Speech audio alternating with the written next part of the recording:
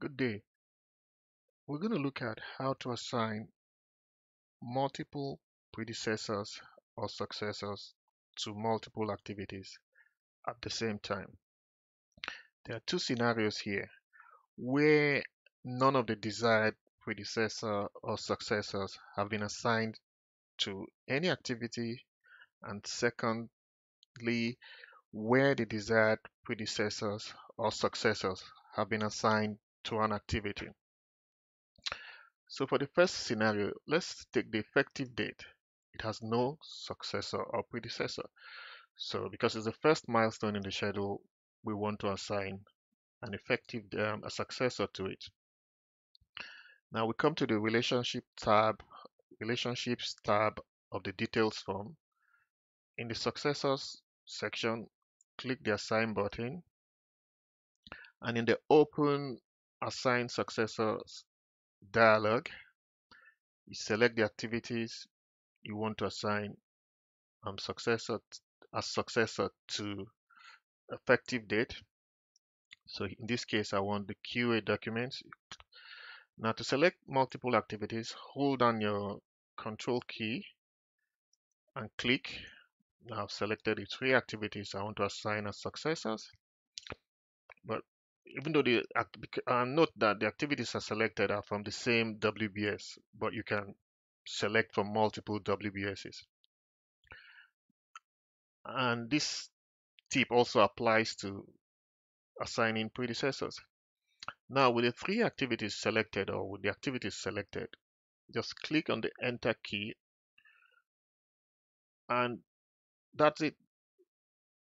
The successors have now been assigned to the activity. So effective date now has logic relationship. Now, for the second scenario, we want to assign predecessors or successors that have been used to other activities. So in this case, the pipeline works authorization permit application has the predecessors we want to assign to pipeline design premise and line pipe supply contract.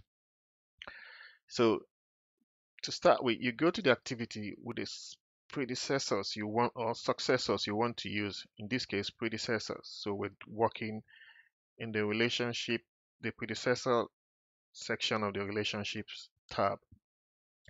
You select the predecessors you want by clicking the control key.